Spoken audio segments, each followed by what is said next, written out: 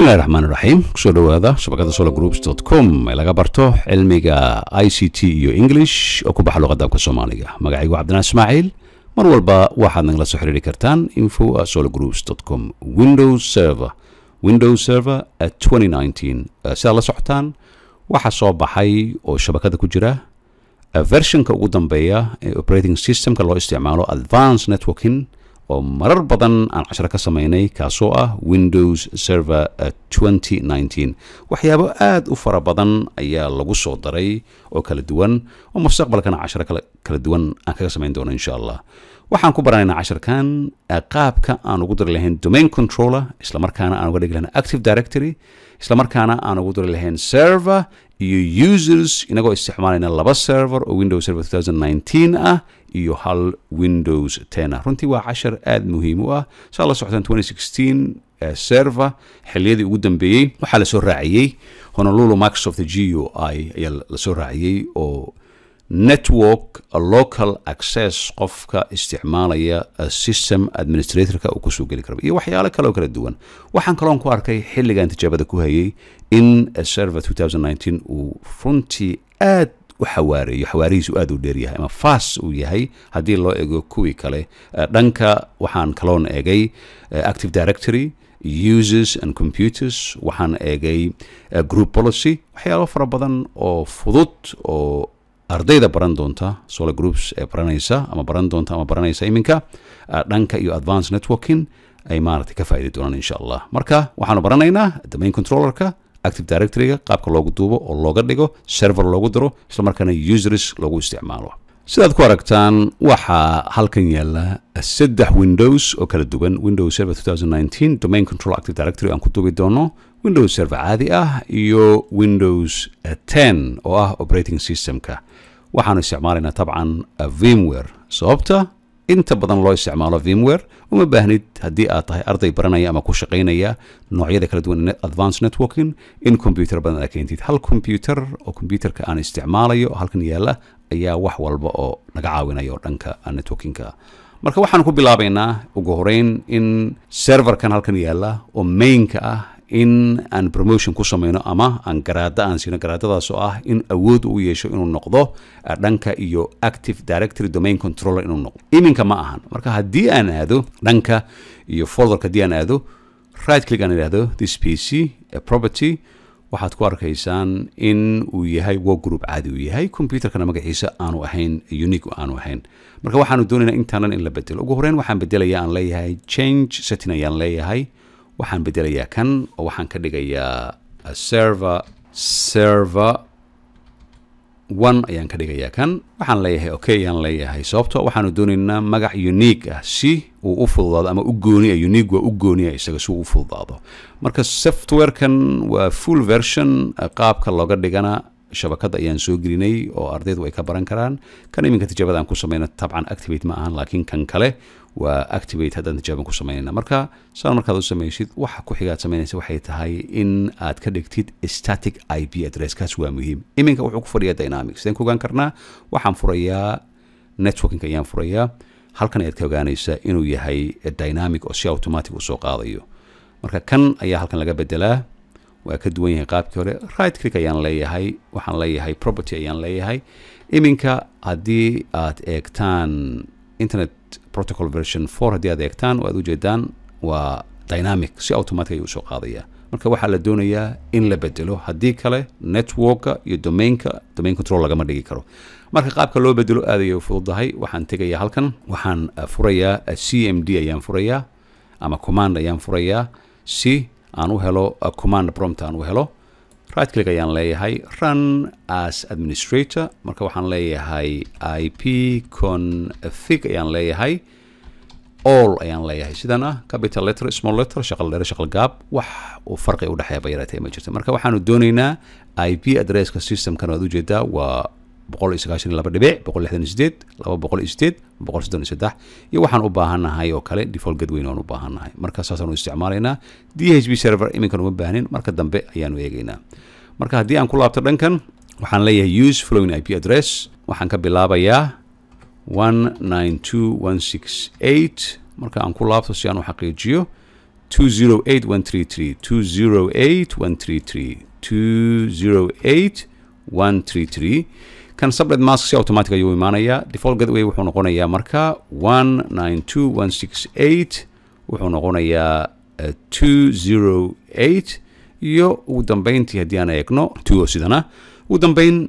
preferred DNS server waxaanu ka dhigaynaa isla kan oo ah kan ugu horeeya ayaanu ka dhigaynaa 192.168.208.133 marka computer kale ee lagu daro ama server kale wuxuu ahaadaaba noocu doono ahaada kan ayaa u ahaanaya DNS serverka ilama DNS caadi ah loo sameeyo kan okay ayaan leeyahay. waxaa la dhici karta oo laga yaabaa kan internetka inuu ka baxo uu isbedelo ayaa laga yaabaa wax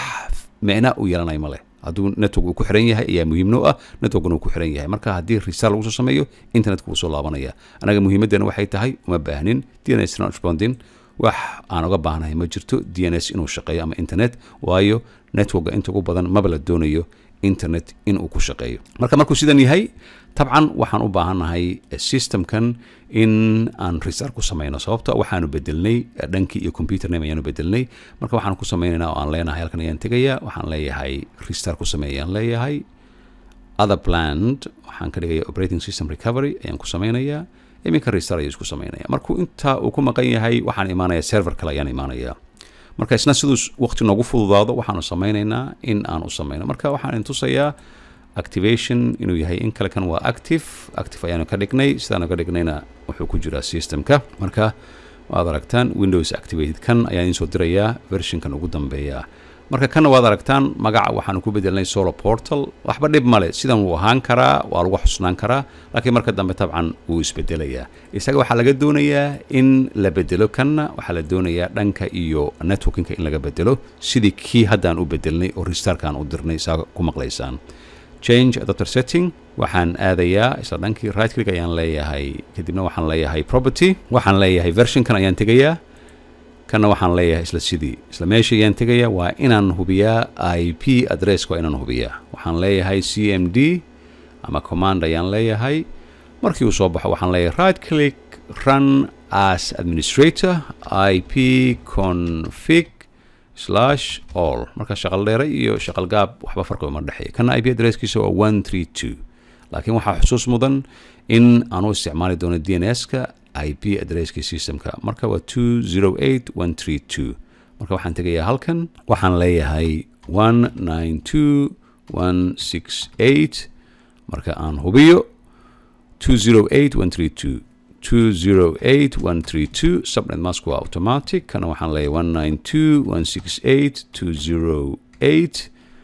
waxaan leeyahay labo oo ah subnetka kana waxaan leeyahay ugu dambeystii 192.168.208 tabcan ma xasuusan kari wuxuu ahaa serverkan markuu soo laabto hadda ayaanu eegaynaa wuu soo laabtay magaciina wuu bedeshay marka mar walba send control alt and del ayaa lagu furaa marka waxaan xasuustaa password adagna waa in aad gelisaa marka waxaan leeyahay passwordka ayaan gelinayaa markuu soo laabto iminka login si fasta saan idinku sheegay waa fast aad u xawaarihiisa u dheereeya marka waxaan doonaynaa in aan ogaano kan ayaan doonaynaa oo ah IP addresska systemkana waa in aan ogaanaa marka wax yar ayaan sugayaa ilaa uu ka soo baxo si aan u ogaado waxaan leeyahay cmd marka saan idinku sheegay micno yeelan maayo haddii internet uu ku xiran yahay haddii kale waxaa muhiima keliya in networka uu si caadi ah u shaqeeyo marka waxaan leeyahay IP config ayaan leeyahay marka ma baahnay inta kale 133 ayuu ahaa waxaad ku aragtaan 133 marka kan halkan ayaan tegayaa waxaan ka dhigayaa 133 ayaan ka dhigayaa 133 okay ayaan leeyahay kanna automatically uu ka baxayaa looma baahna in wax kale lagu sameeyo. iminka waxaan aadayaa dhankan ayaan aadayaa systemku waa soo shiday marka markuu soo shido fadlan isku daya try managing server with the Windows admin centerka isku daya inaad eegtaan kan waan xirayaa marka markuu sidan yahay wax walba waa ii diyaar. iminka waxaan leeyahay oo aan tegaya halkan add roles and features ayaan leeyahay waa domainkii ugu horeeyay domain controlkii ugu horeeyay aan samaynayno waa muhiim in la ogaadaa. next ayaan leeyahay markaan idhaahdo halkan ayuu mana role based next ayaan leeyahay waxaad hubisaa magaca waa kii hadda aan bedelnay IP addresskana waa 133 waad ujeedaa data center ayaan isticmaalaynaa next ayaad leedahay iminka waxaan doonayaa in aan ku daro active directory domain services oo kan ah inaan ku daro kan kaliya ayaan u baahanahay add features ayaad leedahay next ayaan leeyahay install ayaan leeyahay wax kala samayn maayo inta kaliya ayaa la doonayaa aad ayaa loo soo fuday marka destinationka ama meesha u socdana waad ujeedaan waa server 1 ayuu ku socdaa waa ku duubaya wuxuu qaataa 3 ilaa iyo 4 daqiiqo ayuu qaataa markii uu dhammeeyo finish uu yiraahdo waxaanu samaynaynaa in aan promotion ama aan gradance promotion ayaa lagu sameynaya domain controllerka laba qayb oo kala duwan ayaa lagu sameynaya marka active directory ayuu ku duubaya group policy remote server role adds active directory adds marka active directory domain service ayuu bedeleen domain controllerka meesha ha ku qaldin marka active directory domain service ayuu bedeleen anagu waxaan isticmaalaynaa active directory domain control oo qof walba u yaqaano wax isbedel ah bayratay ma jiraan marka saan idinku sheegay dhankan hadii aan aado kan waan bedelay aad u jeedaa tabcan kan ugu dambeeya aan bedelayna wuxuu noqonayaa windows ayuu noqonayaa windows kana markii aan helno optionka lagu bedelayo oo isla wadadii markay tahay aan ku bedelayno isna waan bedelaynaa halkan ayaa laga bedelaya isagu weli internetka ku jira hadii right click aad tiraahdid open network in la yiraahdo waxaanu isticmaalaynaa isla wadadii ayaanu maraynaa waxaan leenahay change adapter setting right click waxaan leeyahay isatiskiisa aan eego ugu horeyn detailskiisa hadii aan eego waxaa ku jira IP addresskiisa waa 134 ayuu noqonayaa xasuusta 134 marka waan bedelayaa halkan ayaan ka bedelayaa 134 marka static waa inaad ka dhigtaa haddii kale kuu shaqayn maayo 134 ayaa ah marka waxaan leeyahay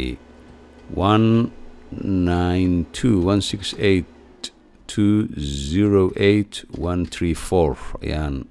u malaynayaa inuu yahay 192.168 kadibna waxaan leeyahay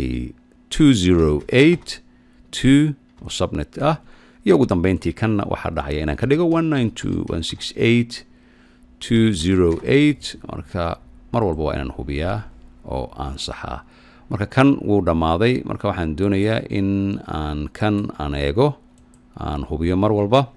si aan u qaldin IP addresskiisa wuxuu yahay change adapter setting right click statuska kaliya ayaan fiirin karaa details IP addresskiisa waa 133 DNS kana waa kii aan bedelnay isaadiga aan ka dhignay marka kan waan ku soo laabanayaa 133 ayaan ka dhigayaa kan 133 okay ayaan leeyahay kan okay ayaan leeyahay kan internetka ayuu ka baxayaa wax micnaa yeelan maayo magacana tabcan Windows 10 ayaan ka dhigay waxba dhib male kan waayo kan userada ayaa isticmaalaya iminka markuu saan halkan u yimaado options kala duwan ayaa jira promote this server to domain controller marka weli ma ahan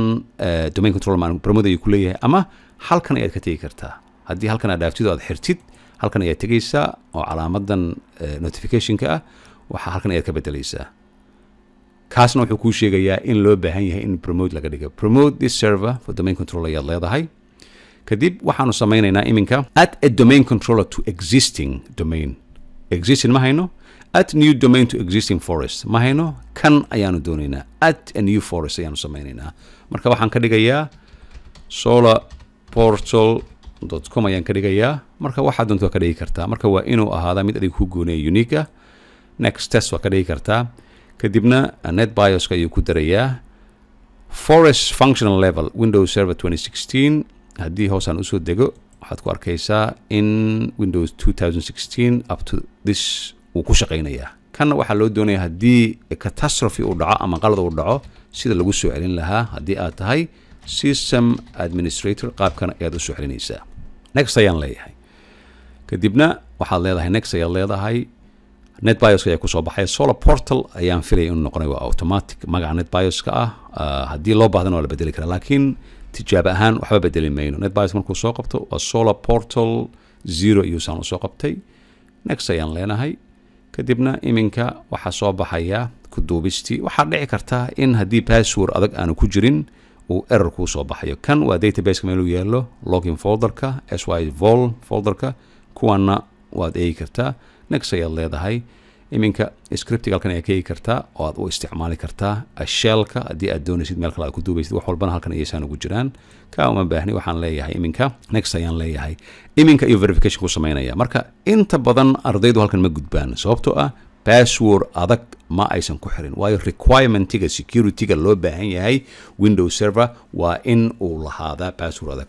iminka successful ayuu noqday intan kale marka dambe ayaanu bedelaynaa wax dhibaato ma jiro kan kaliya ayaa loo baahan yahay in uu isbedelo check complete yiraahdo waxa leedahay install ayaad leedahay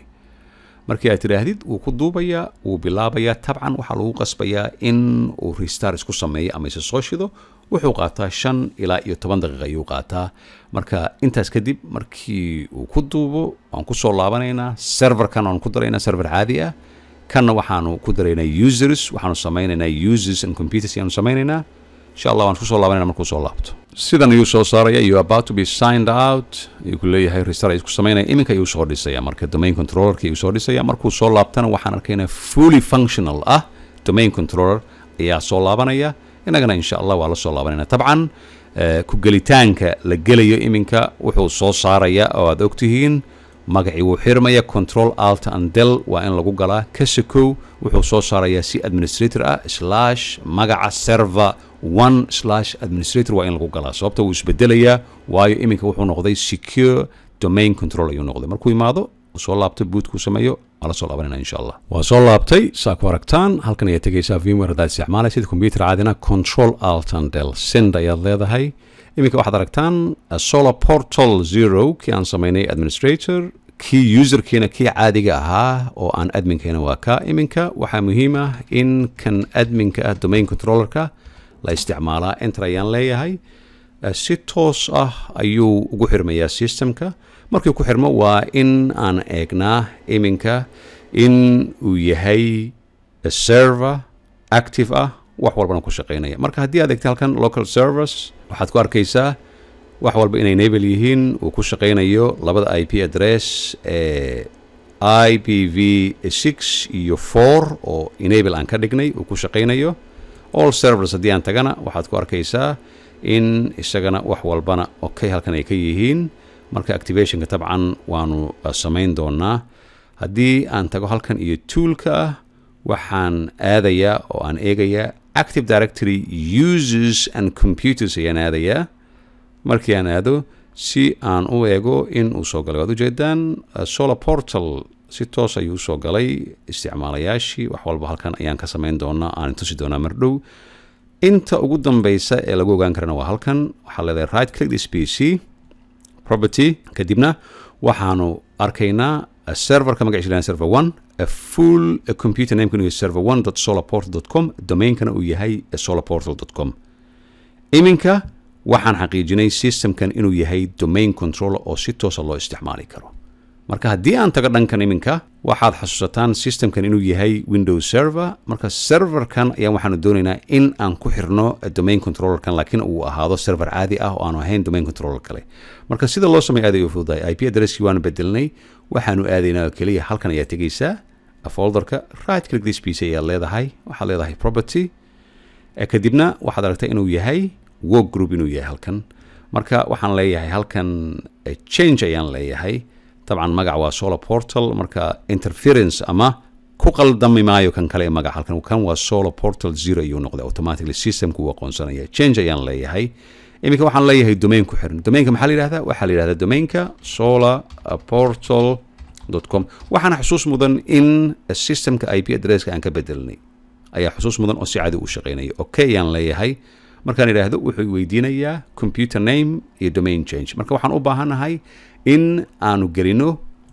magacii aan kan ku soo galnay iyo passwordkii kaasna waa muhiim in la ogaada marka magacaas oo ahaa administrator iyo passwordka serverka haddii aan geliyo wuxuu ii ogolaanayaa in aan ku biiro ayuu ogolaanaya marka in yar ayaa la sugaa aad ujeedaa welcome to solar portal ayuu ku leeyahay marka waxa kaliya aan sameeyay waxay tahay kan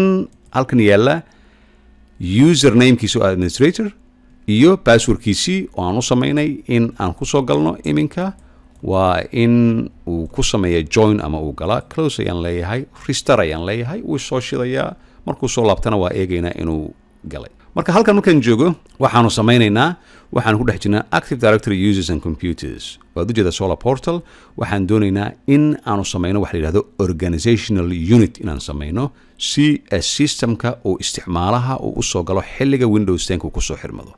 marka waxaan ka bilaabaya halkan right click ayaan leeyahay, waxaan leeyahay new ayaan leeyahay, waxaan leeyahay kadibna organizational unit ayaan halkan ka samaynayaa, sababtoo ama doonayo magaca halkan aan ka sameeyo. Waxaan leeyahay iminka waxaa la yidhaahdaa solar groups ayaa la yidhahdaa organizational unitkaas. Okay ayaan leeyahay, marka halkan ayuu soo gelaya. Ad ujeedaa solar portal ayuu ku xiran yahay, asaga halkan kama samayn kara user. Marka haddii aad tahay professional system administrator halkan ka samayn, waa inaad halkan ka samaysaa.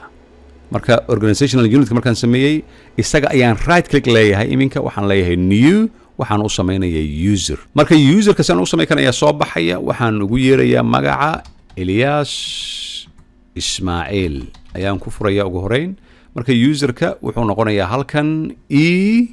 Ismail oo saan ahaada. marka waa inuu ahaadaa unique, waa inuu ahaadaa uniquegaas ayaa muhiima. haddii kale uusan noqon wuu isku dhex qasmayaa. first name iyo surname ayaa la isku xijiyaa. next ayaan leeyahay, back ayaan leeyahay, password waa inaan geliyaa. passwordkan waa inuu ahaadaa mid adag oo muhiim ah oo marka dambana uu bedelan karo. marka bal aan eegno passwordka inuu isku mid yahay iyo in kale.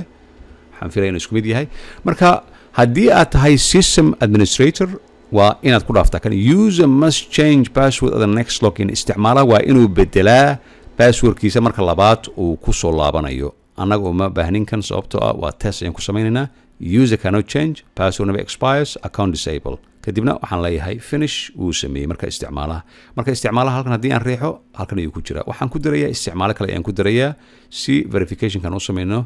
user ayaan leeyahay, marka waxaan leeyahay magaca hana ayaan leeyahay Ismail, kana wuxuu noqonayaa h Ismail ayuu noqonayaa. marka isku qaldami maayaan. next ayaan leeyahay, waxaan gelinayaa password ayaan gelinayaa, mar kale ayaan gelinayaa.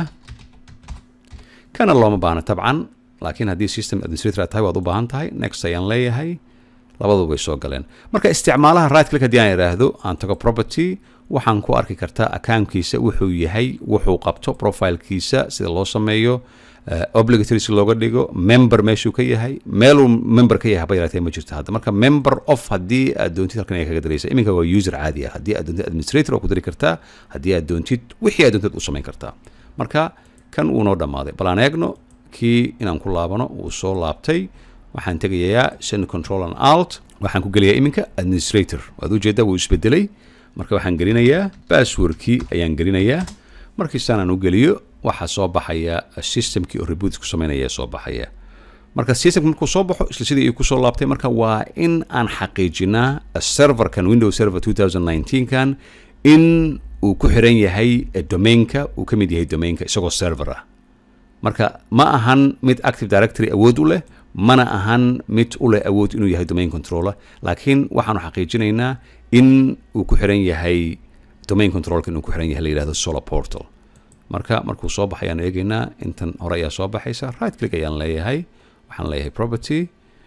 markii uu soo baxo waad aragta domainkuu ku xirmay solar portal. waxaa la yidhahdaa solarportal.solarportal.com. magaca systemka ayaa la yidhahdaa computerka solar portal, wuuna ku xiran yahay. iminka wixii domainka ah toos ayuu isticmaali karaa. kadibna halkan ayaan tegayaa, isla wadadii ayaanu maraynaa. kan magaca waanu haysanaa, horena waan u bedelnay, IP addresskiina waan bedelnay. marka waxa kaliya la doonaya waxay tahay in aan systemkan aad ku aragtaan Windows 10 halkan aad ku aragtaan aanu ku darno dhanka iyo domainka. marka isagana waxaan samaynayaa kan ayaan saan u furayaa. markii aan furo waxaan leeyahay right click this PC, property ayaan leeyahay. kadibna waad ujeeda waa work group, change ayaan leeyahay. kan waxaan ku bedelayaa change networking ayaan leeyahay. magacan waa inaan ka bedelnaa. waxaan ugu yeerayaa Windows 10 ayaan ugu yeerayaa kan. kana waxaan leeyahay domainka waxaa la yidhaahdaa solarportal.com ayaa la yidhaahdaa domainka. okay ayaan leeyahay. markaan idhaahdo wuxuu weydiinayaa tabcan uu la soo boodayaa username iyo password. waxaan ka dhigayaa administrator iyo passwordka serverka domain controllerka ayaan gelinayaa si uu join ugu sameeyo ama ugu biiro ayaa la yidhahdaa af Soomaaliga. okay ayaan leeyahay. kadibna waxaan leeyahay restart ayaan leeyahay. tabcan waa inuu soo shidaa. restart ayaan leeyahay, wuu soo shidaya, waan ku soo laabanaynaa. marka waxa xusuus mudan isticmaalayaashan ayaan isticmaal halkan aan ku samaynay. markuu soo laabtay Windows 10 waa inaan ku galnaa Ilyas ama Hana, waa inaan ku galnaa labadan isticmaale, waa inaan ku galnaa. marka casharada kale oo aan samayn doono waxaan samayn doonaa qaabka adminka loogu daro waxaanu samayn karnaa qaabka loo sameeyo profile kala duwan waxaanu samayn karnaa group policy ayaan samayn karnaa waxaanu samayn karnaa profileka oo qasabka ah obligatoryga ah oo lagu qasbo profileka oo kusoo raacaya wax walba marka kan hadduu kusoo raacaya wuxuu kusoo raacaya systemkan within the network meel alla meeshii aad ka soo geshid waxa alla wixii desktop ku yaalo kusoo raacaya sababtoo ah roaming ayuu samaynaya kan ayaa roaming profile ayuu samaynaya marka micna male dabaqa tobanaad hadduu yahay networka hadduu yahay kan ugu hooseeya magacan unbuu raacayaa iyo networkan uu ku xiran yahay oo kan ah ayuu raacayaa marka kan wuu isa soo shidayaa wuu soo laabanaya kanna si caadi ayuu u shaqeeyaa waad ujeedaan wuu ku xiran yahay laakiin shaqo kale ma qaban karo wuxuusan u qaban karin shaqo kale waxay tahay isagu shaqadiisa waxay tahay inuu server uu ahaado uu ku xirnaado cashar ahaan aan u eegnay laakiin haddii loo fiiriyo dhanka iyo domain controller ima samayn karo tusaale ahaan haddii aan aado tools aan aado waxaan aadayaa dhanka iyo computer management haddii aan tago waad ujeedaa waxaa ka maqan halkan uses bal si fiican indhaha ugu qaba kan waxaad eegaysaa halkan si fiican indhaha ugu qabo kadibna halkan tag waxaad aadaysaa dhankan iyo serverkan furayaa markii aan furo indhaha ku qabo farqiga u dhexeeya marka waad arkaysaa waad ujeedaa waa adminkan active directory administration center sites active directory users and computers waad ujeedaa isagana halkan ayuu saan ugu jiraa marka haddii aan halkan aan tago aan iraahdo dhankan aan waxaan aadayaa dhankan waad ujeedaa solar portal iyo windows 10 oo soo gelaya kanna asna wuu soo gelaya kan wuu ku jiraa waad ujeedaa computerada solar portal kan ah oo computerkana systemkan ah waad ujeedaan solar portal waa kan workstationka kanna waa kan kale halkay ku jiraan kan wuu soo laabtay windows 10 kana wuu soo shiday marka markuu saan usoo laabto iminka waxaan leeyahay VMware ayaan tegayaa send control ayaan leeyahay marka Windows 10ka iminka Active Directory domainka ayuu ku xiran yahay marka waxaan doonayaa ma doonayo admin ahaan inaan ku galo isticmaalo kale inaan ku galan doonaya marka waxaan leeyahay other users ayaan doonayaa waxaan ku gelayaa Ismail ayaan ku gelayaa ama Ilyas Ismail Fridays ayaan ku gelayaa sign in solar portal oo kana enter ayaan leeyahay iminka wada jeeda Ilyas Ismail ayuu ku gelayaa oo ah isticmaalihii halkan aan uga sameynay isticmaalihii kana oo Active Directory users and computers ayuu ka soo gelayaa iminka isaga ayuu u gooni yahay marka haddii wax kale aan ku soo download gareeyo ama wax aan soo geliyo ama waxay doonto ahaato oo aan log out aan yiraahdo oo hana aan ku soo galo hana arki maysa marka waxa arkaya kaliya Ilyas ayaa arkaya sababtoo ah qof walba isticmaal ayuu leeyahay marka isticmaalayaasha halkan ayaa la soo geliyay iyagoo aad u fara badan marka qaabkaas ayuu u shaqeeyaa marka kan waan idin soo dirayaa insha Allah Windows Server isagoo iyo qaabka loo active gareeyo marka isku daya lab inaad samaysaan 3 ilaa iyo 5 computer waxay ku xiran tahay systemkaaga memorygiisa iyo processkiisa marka ilaa iyo 5 computer oo kale halkan soo dhiga ku duuba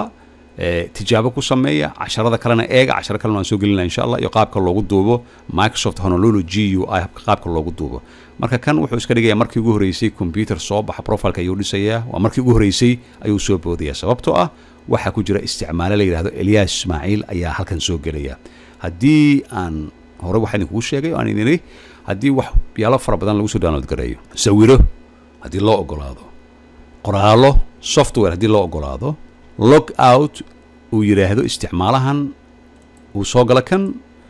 isticmaalahan arki maayo wixii hore loo download garay marka qaabkaas ayaa ah networkingka loo baahan yahay mar walba in loo isticmaalo si professional loo isticmaalo xafiisyada loogu isticmaalo marka shaqo haddii lagu diro ama imtixaan aad leedahay lab ayaa lagu sameeyaa gurigaaga hal computer aad u baahantahay weyn oo awood leh labkaas ayaa tijaabo walba lagu sameeyaa adigoo diyaarsan ayaa tagaysa marka waxa soo galay waad u jeedaa Windows 10 ayaan soo galnay haddii aan eego iminka halkan aan saan u riixo waxaan arkaynaa isticmaal la yiraahdo Ilyas Ismail inuu saan u soo galay oo Windows 10ka marka Windows 10kaas waa very limited wax lagu soo download gareyn karo waxba laguma sameyn karo welina wuxuu ku jiraa haddii aan eegno dhankan aan eegno waxaan ku arkaynaa in uu domainka uu ka mid yahay ujeedaan domain solar portal waxa la yiraahdaa windows10.solarportal.com iyo magacana Windows 10 ayaa la yiraahdaa marka qaabkaas ayaa loo sameeyaa haddii aad ka baxdid kan aad tagtid halkan oo aad tiraahdid tusaale ahaan halkan wax soo dhiga aad tiraahdid ama aad bedeshid background oo kale aad bedeshid tusaale ahaan waxaan leeyahay waxaanu bedelaynaa displayga ayaanu bedelaynaa si aan u tijaabino roaming qofka ayuu raacaa waxaan leeyahay personalize ayaan leeyahay iminka kan ayuu ku fadhiyaa waxaan ku bedelaynaa kan ayaan ku bedelayna tusaale ahaan aad u jeedaan kan ayaan ku bedelnay oo sidaan halkan yaala waxaan kaloo aan samaynaynaa notepad ayaan soo qorayaa halkan notepadka waxaan ku qorayaa qoraal Ilyas u gaar ah waxaan leeyahay hello this is Ilyas desktop marka waxaan leeyahay kan ayaan ku keydinayaa backgroundkana waan bedelaysaa ku aragtaan marka waxaan leeyahay desktop dhig ayaan leeyahay waxaan ku qorayaa test ayaan ku qorayaa save ayaan leeyahay marka inagoo isla meeshan joogno waxaan tegayaa halkan ayaan tegayaa waxaan tegayaa isla shakhsiga ayaan tegayaa waxaan leeyahay sign out ayaan leeyahay sign out ama switch the account marka haddii aan idhaahdo switch the account log out ayuu ku samaynayaa wuxuu igeynayaa account kale option ah in aan ku tago marka Ilyas ayuu ahaa marka waxaan leeyahay other user marka waxaan ku qorayaa halkan